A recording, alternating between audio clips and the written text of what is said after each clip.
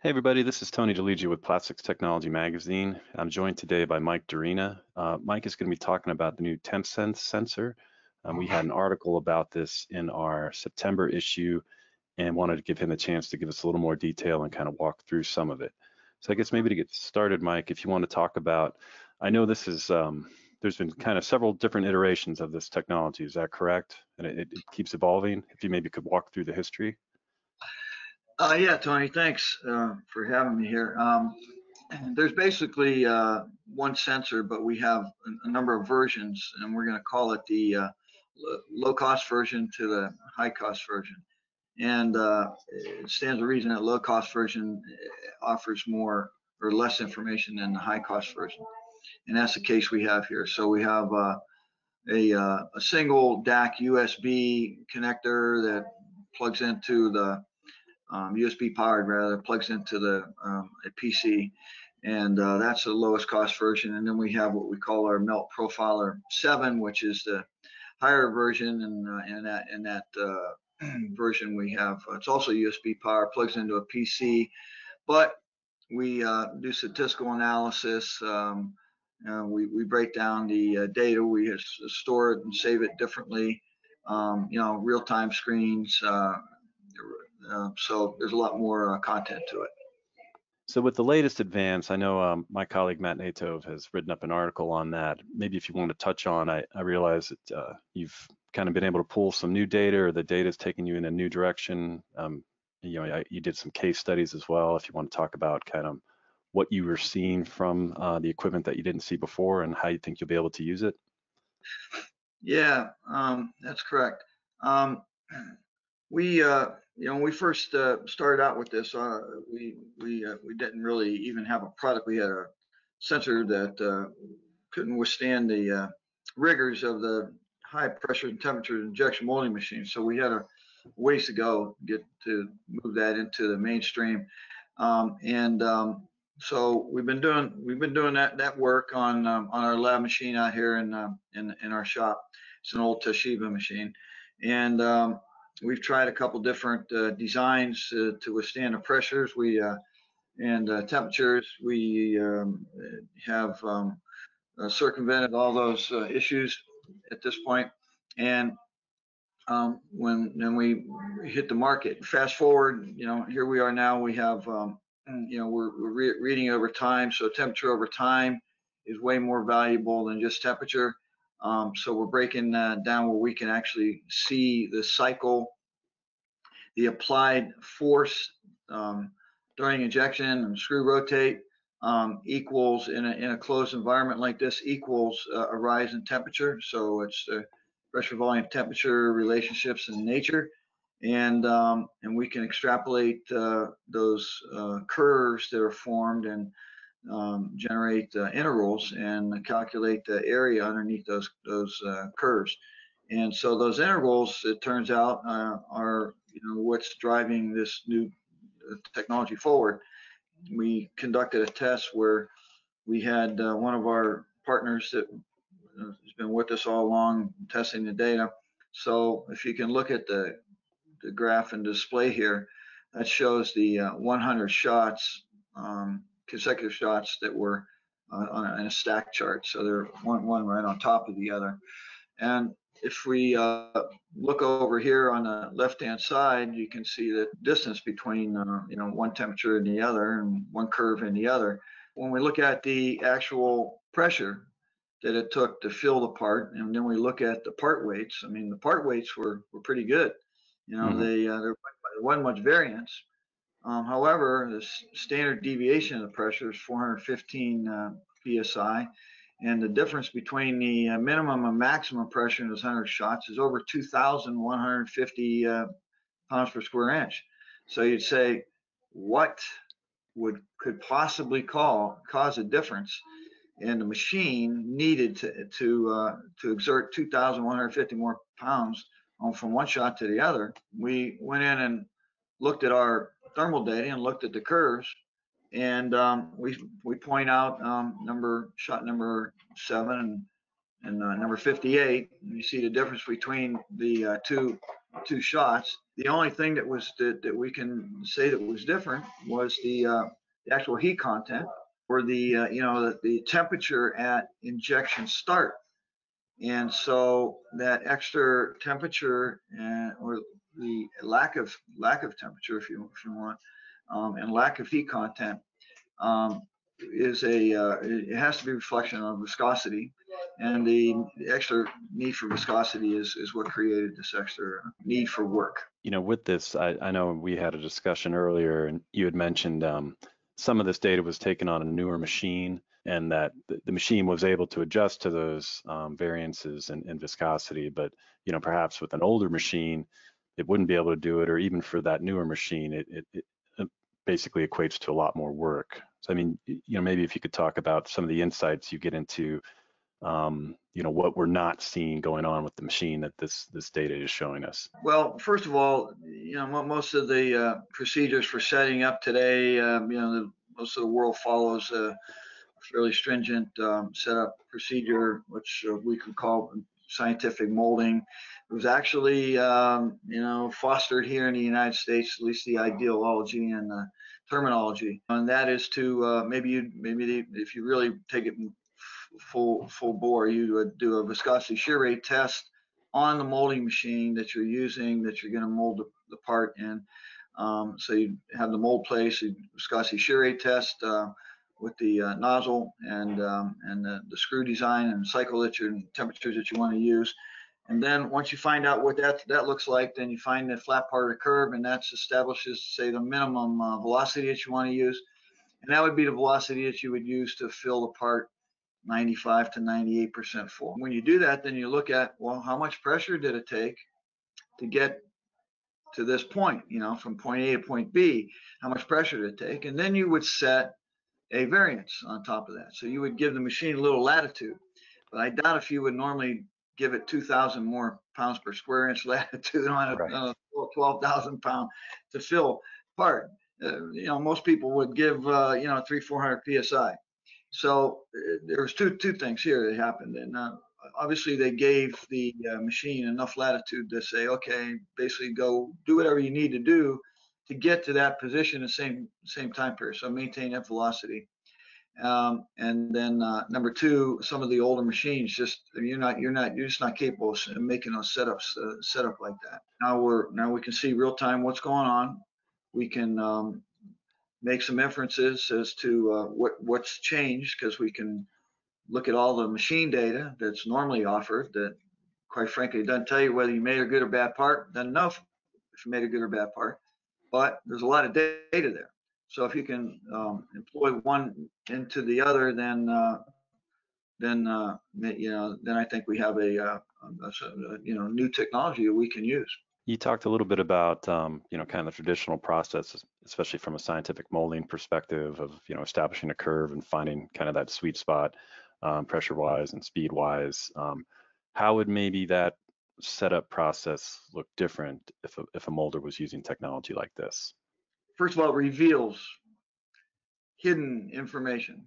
At least one point in time, we talked about taking out the mystery of melt temperature and melt viscosity. And it's basically, I mean, temperature is related to viscosity in a polymer. Okay, that's all there is to it, right? There's other elements in nature where temperature doesn't mean that much. Okay, everything grows and everything shrinks based on temperature. But in this case, if we're able to read this temperature in a closed vessel, we can make inferences on viscosity. We just have to do viscosity shear rate tests and look at one versus the other, and then make some correlation models, to prove it out and make sure it follows with the correlation model. Make adjustments if you need to. What we would reveal would dictate maybe making a change, okay, and helping with the adjustments that the operator's in control of, which is basically just temperature and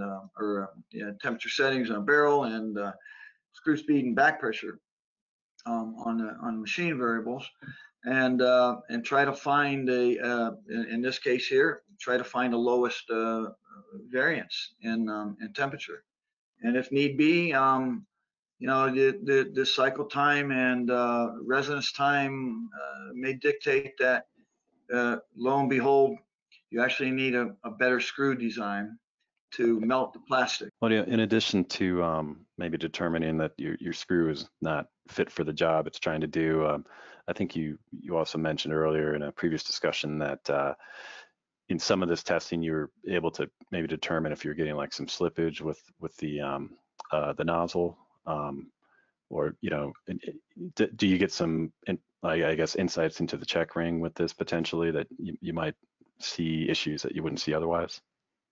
That's correct. If you notice, I'll just show these are all different parts, and every part has its own thermal template. Mm-hmm. And this is injection start, and this is max temperature, which usually indicates max fill.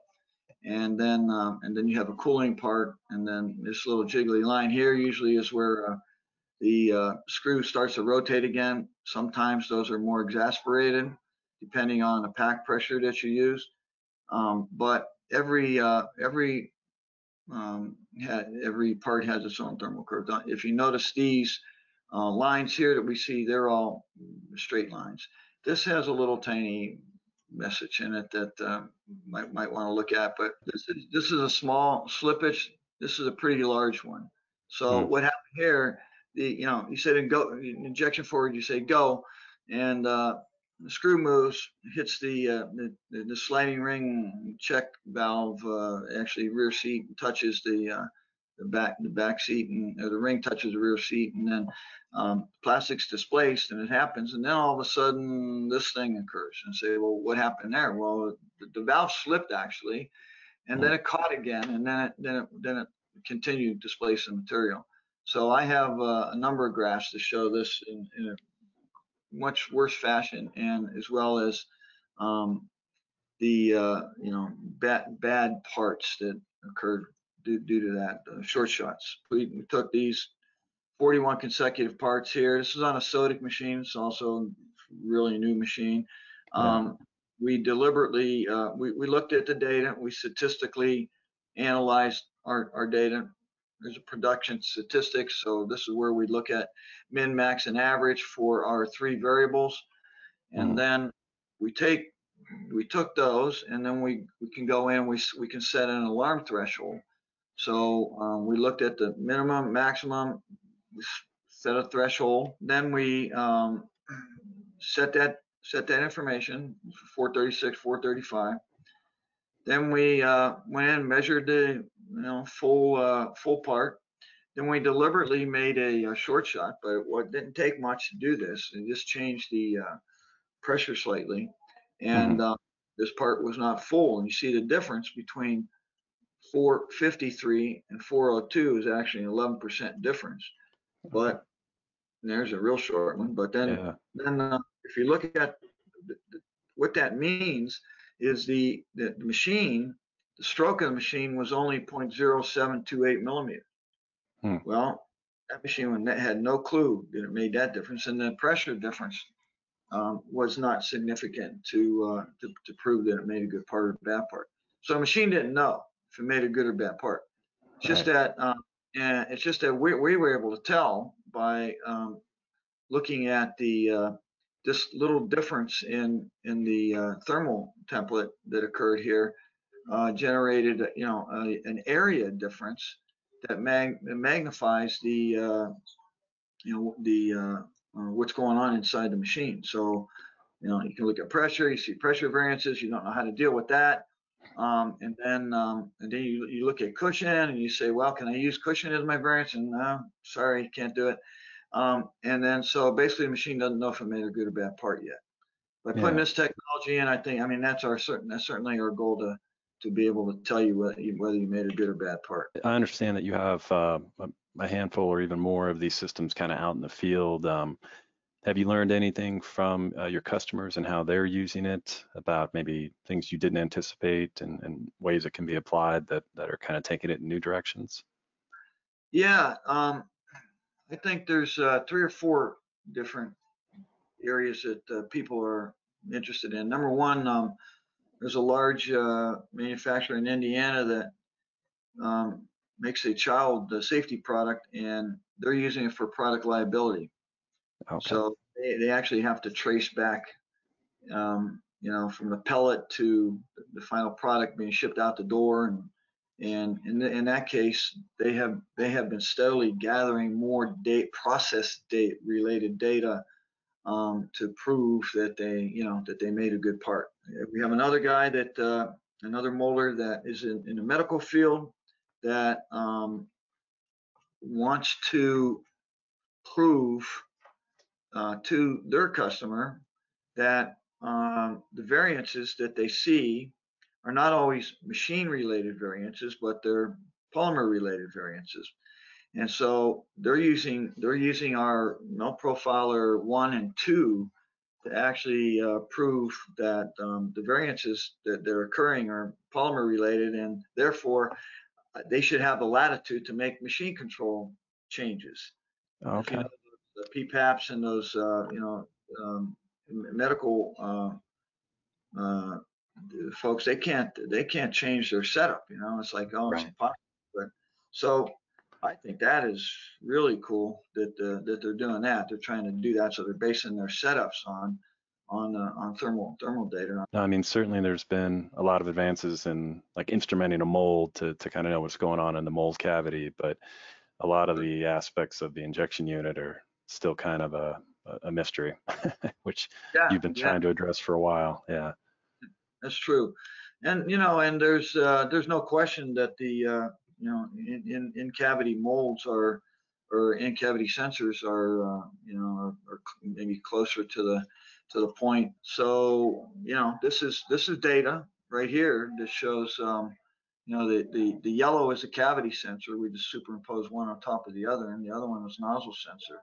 Yeah. And this area difference under this blue curve is the area under the nozzle. You can see how significant or how different this thermal curve was from this thermal curve. And Right. here's we deliberately did not fill the part, right? So in the cavity, Okay. so well, I didn't see it at all, or hardly seen any. It always sees temperature coming. So the exit gas that's moving past our sensor, you can see that there is temperature, and there is temperature here, but Hmm. we didn't get the rise in temperature, which means that the plastic never actually touched the sensor itself. So our goal is to find out how difficult it is, or is to weed out the position where we can tell right from the nozzle, or say the machine can tell that it made a good or bad part, versus the mold telling it made a good or bad part. So Gotcha. we just, we're working with some people that, is it cavitation that makes this difference? Is it thin wallness? Is it, what is it that's going to make the difference between, we're going to say, okay, well, what, our hands are up, we give up. You need to put a sensor in the cavity to make the full determination. Well, Mike, thank you very much for all the information. We appreciate you sharing the story with us at Plastics Technology. Encourage everyone to check out the article as well, and we look forward to future developments with this technology and others that you're working on. Yeah, hey, thank you very much, Tony. Appreciate the time.